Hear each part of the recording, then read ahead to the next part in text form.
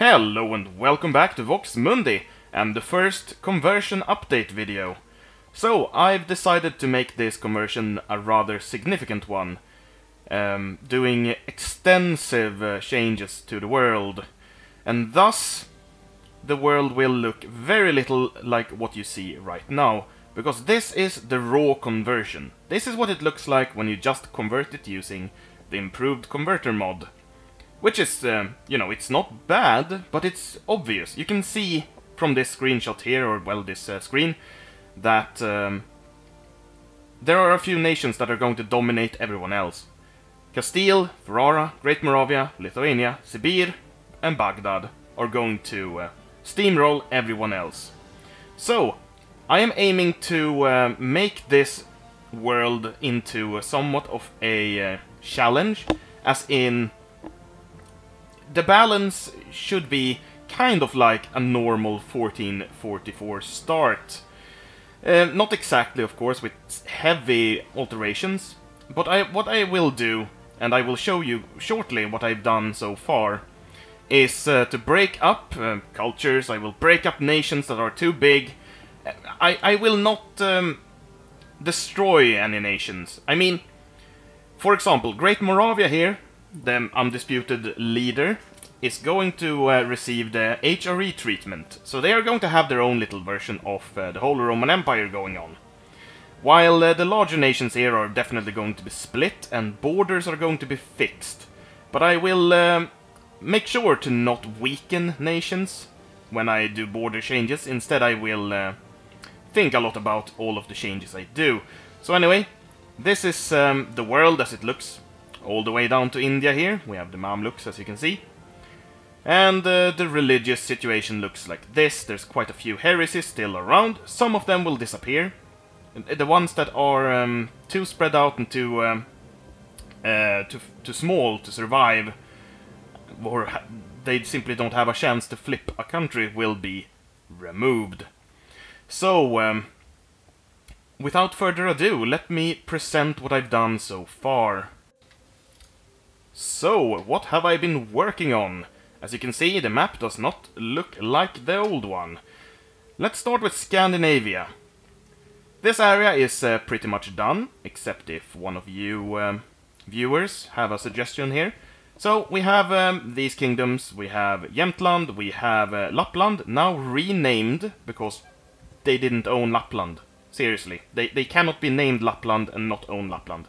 So I named them Krioklochlan, which is basically Gaelic for Scandinavia. And then we have Fenno-Estonia, another new kingdom. It's in a personal union under Lithuania. Lithuania is not done, so ignore that. And then we of course have Sjælland, and if we count this as Scandinavia, we do have Jaltland here. It's a Viking kingdom, and Iceland. I renamed Holgaland, because Holgaland is not in Iceland, but here, and they didn't own any territory there, and they didn't even have claims. So, what have I changed here? First of all, Krioklochlan, the name change is not alone. I have actually made them a new culture. They now have the Norse Gael culture, that is in the same culture group as Irish, and not in the same as Scandinavian, because they are so different. Krioklochlan owns a whole lot of territory here to the east, but I didn't want to give Jämtland, that is Lappish. All of these territories are Lappish. That's what I meant to say. As you can see here, this is all the Lappish culture. I didn't want to give Jämtland cores here, because them having cores would just mean that their prestige would be tanked. Instead, I added cores for the Sapmi nation, so they can revolt from here. And I'm also considering making some kind of event that unifies Jämtland and Sapmi, if all of the territories that are Lappish here are controlled by Lappish nations. And there are only 2 such nations. Tell me what you think of that idea. Anyway, I have renamed the Norse and the Norwegians, because Norse and Norwegian was basically what was left, but they were very, very, very small. So Sjælland here, one could argue that they should turn Danish, but I think not, because, well, they never did turn Danish, and why would they turn Danish when they have, when they're the only place with Norse culture? No, instead they stay Norse. But I did make a split, though, because they are not Norse in religion, they are Paulician. So, all of the Norse that are Paulician turns into New Norse, and all the Norse that are of the Norse religion as well are Old Norse. I will probably rename this religion to Asatru or something to not confuse it with the actual culture. And, well, yeah, the culture situation looks like this. I did add a new culture here because this was mainly Estonian, so I merged the Estonian and remaining Finnish cultures here into Fenno-Estonian and made Fenno-Estonia the primary nation. Anyway, the religious situation looks like this. Nothing has changed really. I am probably going to clean up some of the heretics here, like this iconoclast province is probably going to become Paulician, and maybe I'll flip a few more provinces to Sunni. Not that I think it's needed. But anyway, I might even, actually, if Sapmi revolts here, they are probably going to be Sunni, because almost all of this territory is. So, yeah. If there should be a unification event, I'm not sure actually. If not, but maybe not if they don't share a religion. Anyway, so that's Scandinavia. In the British Isles I have removed the Castilian lands, and instead I have made this. So we have North Anglia and we have South Anglia. This is an idea I had. Basically, South Anglia is the Anglian Heptarchy, but they were severely reduced. And at the end there, you know that they actually took Valois. Valois is under a personal union with South Anglia, but South Anglia is very small, so they will probably lose the union. Though Valois is no longer Hellenic, it is indeed Cathar, because South Anglia put kings there, and seriously, there's not a single Hellenic province here. They're all down south. So I was thinking of having a North Anglian and South Anglian conflict, where the one that managed to take out the other could reform the Heptarchy. And North Anglia, before I get ahead of myself, is an Anglo-Saxon Karaite nation, guaranteed and allied with Castile. South Anglia has a personal union with Valois and has Holland as a vassal. So they should be pretty evenly matched at the beginning, but if Castile breaks the alliance or the guarantee, then North Anglia is going to fall. Here we have Cornwall. It's a part of Croiklochlan, and I let them have it because it's a trade port, kind of. And the same goes for this. Zeeland and Antwerpen is still of Croiklochlan's is part of their holdings, because it was Irish and Sunni. One of the things I did overall in the world was to flip a few cultures and religions here and there. You know, I changed them basically one for one to make sure that they were more centralized. Because in EU4, decentralization of cultures and religions work much worse than in CK2. So I wanted to prevent that. Anyway, Antalam Faith here is exactly what you would expect, an Ottoman tech Irish sultanate here. Scotland has cores. I added Scottish cores on all of the Scottish culture provinces, so you may see either a Christian or more likely a Sunni Scotland. I'm not sure if I'm going to remove these Christian provinces or let them have it and have Scotland have a chance of becoming either or. And yeah, this is the remains of the Orthodoxy in England. They will probably convert that away rather quickly. Here I've done quite a lot of work in France. One of the things I wanted to talk about here is someone suggested to me that I make like a mix culture here, and I did. So every province that was either Occitane, French, Greek, Berber, or Basque, or Catalan, I made into one big melting pot culture, because it was basically a mess here. And I called that culture Akovitavian, which is basically Aquitanian with like a Greek sounding, or a Greek sounding version of Aquitanian. So I hope that culture can be fun. Castile is not done either, by the way. I want to split Castile into 3 kingdoms. One western part here, and one eastern part, because as you can see they have some Aquitanian culture, and on the left here they have Portuguese and Andalusian. I also changed Castilian to Sephardi, because it's cooler. It's still in the Castilian group though. As you can see, they're all the same culture. So, this area I've worked on quite extensively. I hope this is going to be fun. Vexin is a sultanate. They don't have any Sunni provinces though, so they are probably first to fall. Bourbon is the Hellenic remnant of France. I added a few more Hellenic provinces to them, so they wouldn't fall to revolt immediately. Though I do not believe that they will survive for very long, though one can hope. And Toulouse here is kind of the same deal as Vexin. They're a Karaite nation without any Karaite provinces. There were none. They didn't have any. They have one Jewish province here, and I might change that, depending on what you think. And Anjou is also a Sunni sultanate in France. And to make these two last a bit longer, I made them allied to each other. So they will not rival each other straight off the bat, which they did otherwise. Antalam Faith and Brittany fight over Brittany, but Brittany has cores. So either they will be annexed or they will get the cores back. I also re-added the Breton culture. This is not done. This is also going to be Breton. I think they are Breton, yeah. So I need to fix that. You know, there's many small things I need to fix. Friesland is... because this area was still Dutch, I was actually surprised that it was. I wanted to have some Dutch nations in the game, though they both start out as vassals, which means that when they are absorbed they can trigger the Netherlands declares independence event. Which may be interesting to see, if it happens.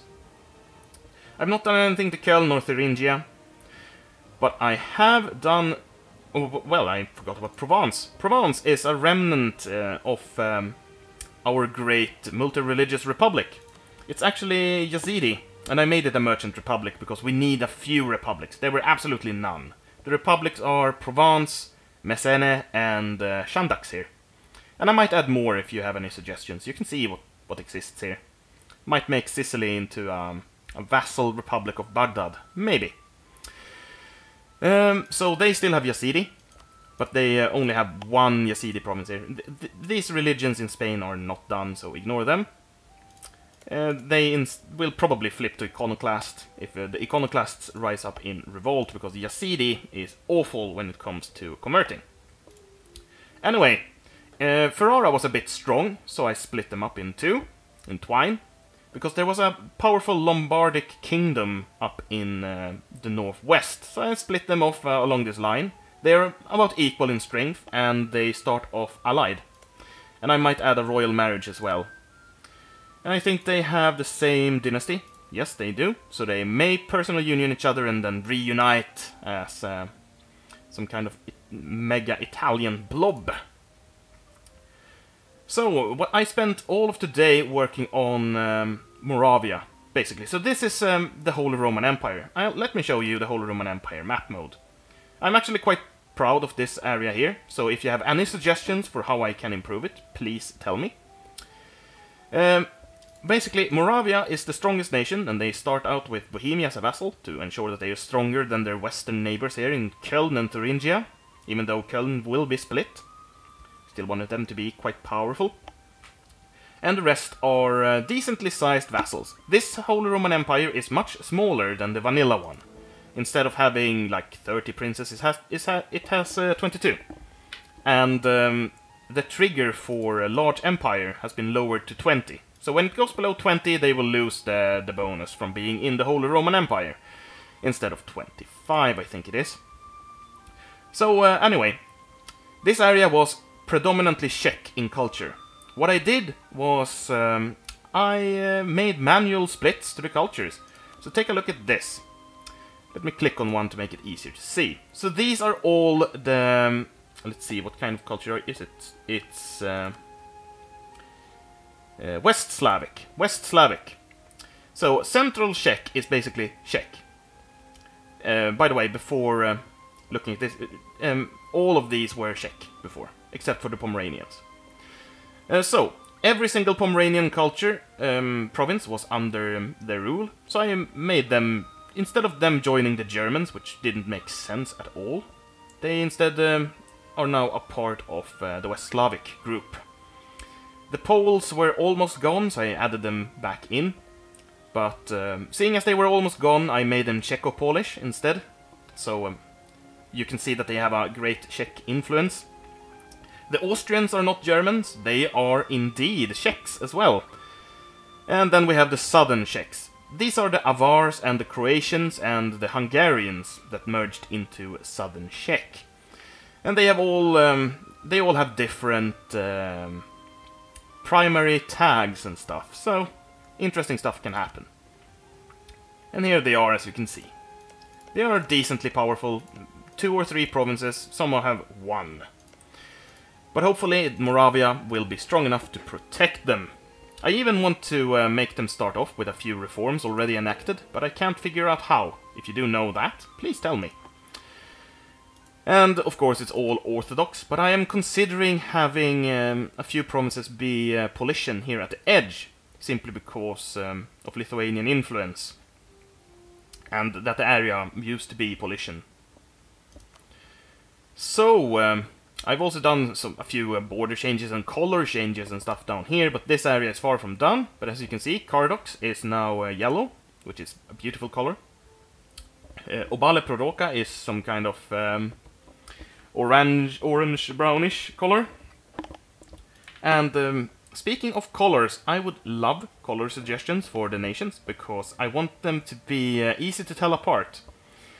Most of them are just whatever colors they converted over with. But I'd love some suggestions. For example, Fez and Castile, these colors are too similar. Dacia, Thuringia, I mean, even Själland and Tver, one could argue, are too similar in color. And Hamadan, and Sauvira.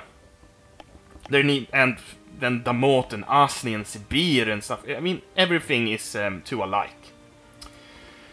So, let me tell you some of my plans for future edits, and you can agree or disagree. I'm going to split Köln into 2. Maybe make an independent Fraticelli papacy somewhere. And I'm not sure if I should make it a vassal of someone, like Köln, for example. And I'm also not sure if I split Köln into 2, I presume I should just make them royally married and allied, but not in a personal union, because then they would be too powerful too quickly. Lithuania, I am considering splitting up into one Baltic part and one eastern part, with Lithuania being like in the center, with modern day Lithuania and a bit more, like make this some kind of Prussian Creole culture, and this based on Pecheneg Creole. Dacia as well, I'm going to make something here. I actually have. See at that. This is now Vlach Pecheneg, and most of this is now Vlach Pecheneg. I'm considering making something Croatian down here, because this is the last Croatian cultured province in the world. Maybe add Croatian to this as well, and then add some Croatian cores or something, so it can revolt. What am I thinking of? Yeah, right, Sibir. Sibir is right now the absolutely most powerful nation in the world. When I judge strength, I sort by total manpower, because this is what they... or not manpower, total troops. Because this is something that is generated when the game starts. It's not their maximum limit, but it's a nice representation of how strong they are. So what I want to do is have them... every nation should have like... depending on tech group, and Sibir is in the Muslim tech group, they should have somewhere around like 28-30,000 troops when they start.